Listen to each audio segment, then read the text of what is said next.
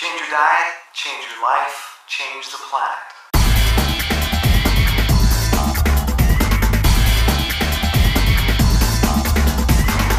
One of the things that people ask me all the time, and you're probably going to ask this in Q&A, but it's one of my favorites, so I'll get it right out there. Where do you get your protein? Tim, where do you get your protein?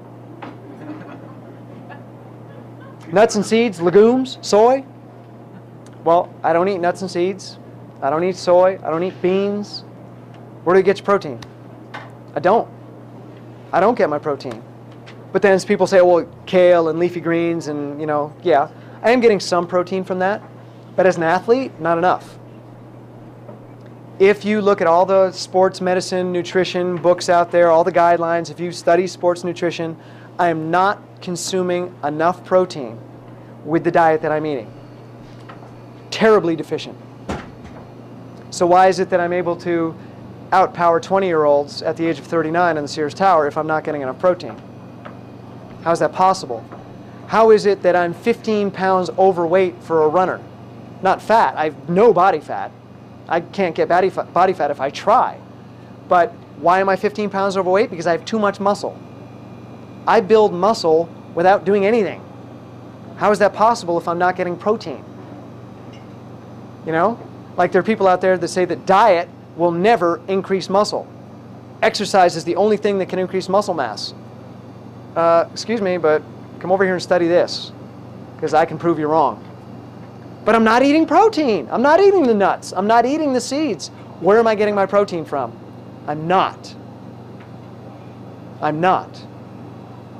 What I'm getting are amino acids in the form of enzymes. Protein is the middleman, okay? We've all been sold the protein myth because it sells products. You don't need protein. You need amino acids.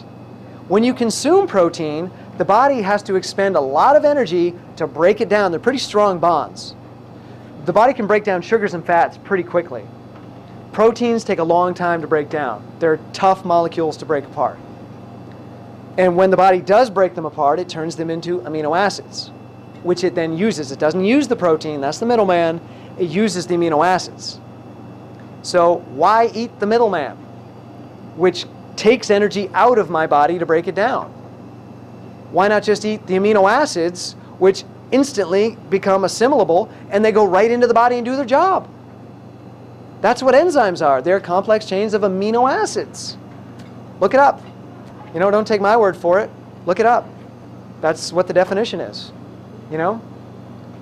Any fresh fruit or vegetable is full of enzymes. Enzymes are amino acids. Everything you eat, as long as it's not cooked, is full of amino acids. Well, soy doesn't have a complete amino acid profile. Well, hemp doesn't. You got to eat the beans and the rice to get the complete. Everything has amino acids in it.